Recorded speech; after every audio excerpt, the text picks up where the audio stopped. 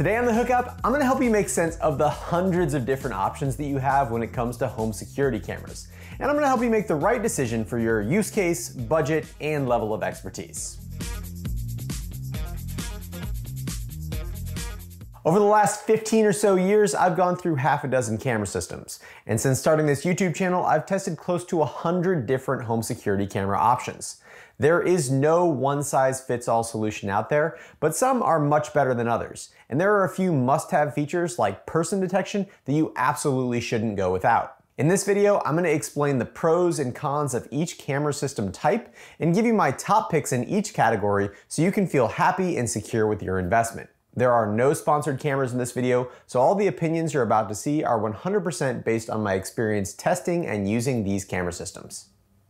This video is sponsored by Yeelight and their newest line of smart color light bulbs. The M2 bulb features high saturation color and tunable white light, and adding it to your smart home using Google Home devices is easier than ever. Just screw in your light bulb in the same room as one of your Google Home devices, open up the Google Home app, click on Discover Your New Bulb, and then you're all done. After you watch this video, click on the link down in the description to enter the Yeelight and Google giveaway for a chance to win a mystery box filled with hundreds of dollars of Yeelight and Google products, including the new M2 bulbs. Let's start with the most popular and newest technology in cameras, battery-powered wireless cameras. This category includes popular companies like Ring, Blink, Reolink, Eufy, Arlo, and a lot more. You should choose battery-powered cameras if you want fast and easy installation, you want to occasionally view your cameras through a phone app or on your Echo or Google Home devices, and you don't mind the trade-off of motion-based recording only with no option of continuous recording or viewing. As I said, the major strength of these cameras is obviously their ease of setup. You can go from opening the box to fully set up in less than 15 minutes without crawling around in your ceiling or hanging messy wires on your walls.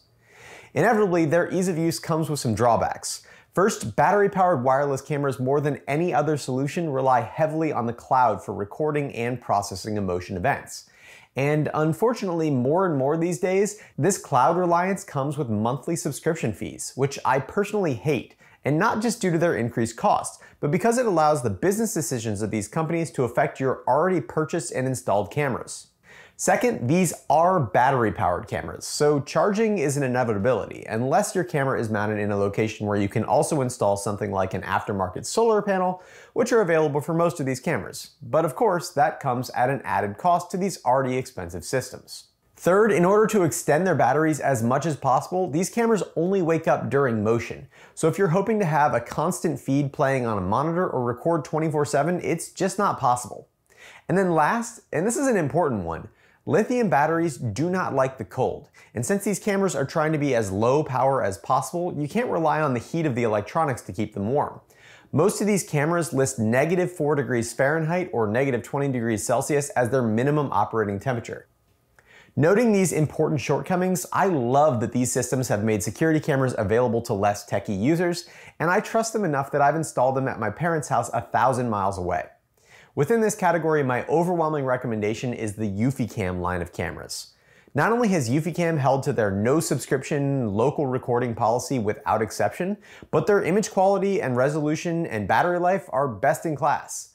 Within the EufyCam lineup, I'd specifically suggest either the EufyCam 2C or 2C Pro if you don't mind the white LEDs that are used for color night vision, or the EufyCam 2 or 2 Pro for a more traditional infrared night vision. The main difference between the Pro and the non-Pro models is the resolution, which is 1080p on the non-Pro models and then twice that at 2K on the Pro models. Resolution aside, the real must-have feature on these devices is person detection that will help you differentiate between moving branches or shadows and actual people, which means you can reliably use the cameras to get notifications on your phone. At this point, I have a hard time recommending any camera system without person detection, especially if you're going to use notifications. So within the EufyCam lineup, these are the cameras you should choose, and these are the ones to avoid. Next are doorbell cameras. Doorbell cameras are the right choice for you if you want to keep track of package deliveries, talk to visitors using a two-way intercom, and occasionally view your doorbell camera on a phone app or on your Echo or Google Home devices. Doorbell cameras come in two main varieties. There's wired, which use your existing doorbell wires, and then battery powered for those of us who are unlucky enough not to have an existing doorbell. In either case, my recommendation is the same, the Eufy Battery 2K Doorbell, which offers great two-way audio, on-device person detection, and local recording without a monthly fee. And it has nearly 6 months of battery life.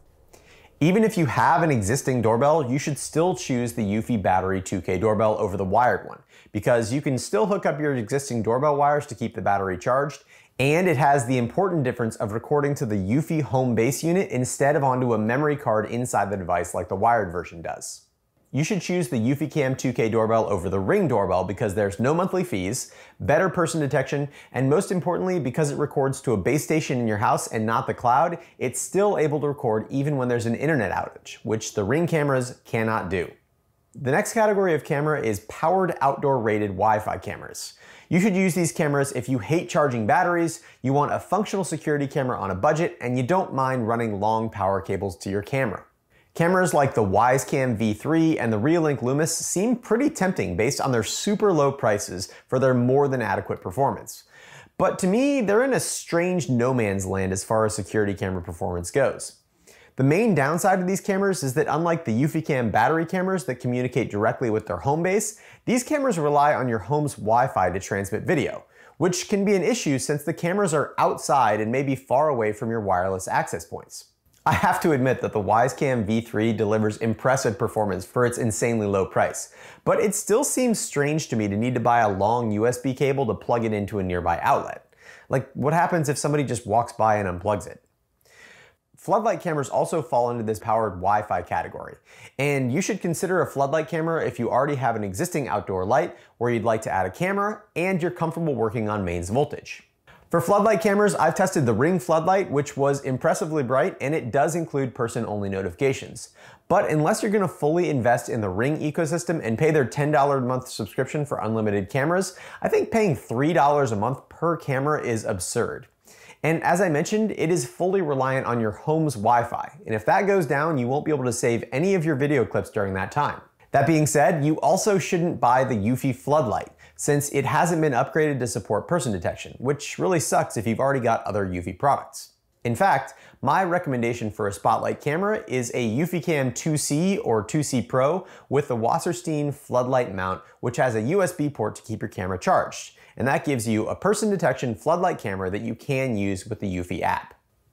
The next step up in camera systems is wiring both the network connection and the power connection to each camera. And you should choose a wired NVR package if you want an all-in-one solution to record and view your cameras 24 hours a day, 7 days a week, and you're willing to run wires for your network video recorder, or NVR, to each of your security cameras. A few years ago, it was still pretty common to see security camera packages using these things called Siamese cables that carried both the power and the video on two different connections. But for the most part, cameras have transitioned into fully digital signals that are connected to a central network video recorder, or NVR, using an Ethernet cable. A single Ethernet cable carries both power and data using something called Power over Ethernet, or PoE. The major drawback of these systems is always installation. You'll need to pick a secure, centralized location to place your NVR, and then run Ethernet cables up your walls and through your crawl spaces to get the cameras where you want them. My current recommendation in this category are the Reolink NVR packages with AI person and vehicle detection. The two systems pair an NVR with a 2TB hard drive and either 4 5-megapixel cameras for $439 or 4 4K cameras for $559, which are both super reasonable prices for what you're getting. With these systems, you can view live feeds right out of the NVR's HDMI output, record 24/7, view your cameras and recordings on the NVR, Reolink phone app, or web interface, and use AI person detection for recordings and notifications. The new NVR has a completely revamped user interface that is miles ahead of the competition, and the Reolink mobile app is by far my favorite of any PoE camera manufacturer. One last system type that should at least get a mention here are the ultra-cheap wireless NVR packages. For $150, I picked up a 4-camera system where each camera just needs power and it automatically connects back to the NVR wirelessly. These low-cost systems are incredibly basic, and while you can install a hard drive for motion recording, it isn't included. The video quality is more than acceptable for $150, and the online viewing is handled through the already popular Tuya app. But the reason I didn't put this solution higher up on the list is because there's multiple security issues that would prevent me from adding a system like this to my home network. First, the NVR is connected to the internet, but these generally won't receive any system updates, so they could act as a point of access for a hacker to enter your network. And second, all of the camera systems I've talked about today so far use a method called P2P to allow you to access your cameras from outside your network. This P2P method means that your camera system has to be connected to the manufacturer's P2P cloud at all times to direct your phone app to your home IP address when you request to see your cameras. For exterior cameras in insecure locations, this isn't a huge concern, but I would personally think twice before installing internet-connected cameras inside your house or in locations that you would consider private. Which brings me to my last option, which is the most customizable, powerful, and secure, but inevitably the most difficult to set up, and that's mixing and matching different PoE cameras with your own computer-based recording software. You should choose this option if you want the best and most secure system possible, and the words RTSP, firewall, VPN, and VLAN are in your vocabulary.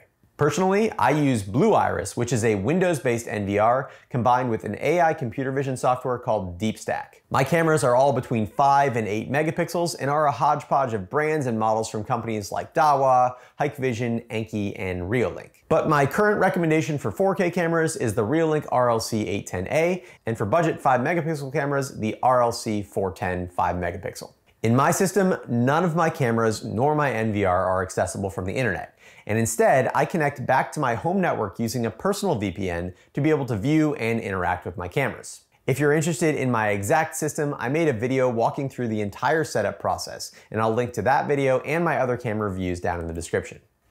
I know this was a lot of information, but hopefully it helped you make your decision about which camera system is going to be right for you. If you have other questions, feel free to leave them down in the comments and I'll respond as soon as possible.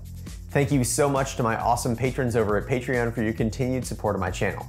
And if you're interested in supporting my channel, please check out the links down in the description. If you enjoyed this video, please hit that thumbs up button and consider subscribing. And as always, thanks for watching The Hookup.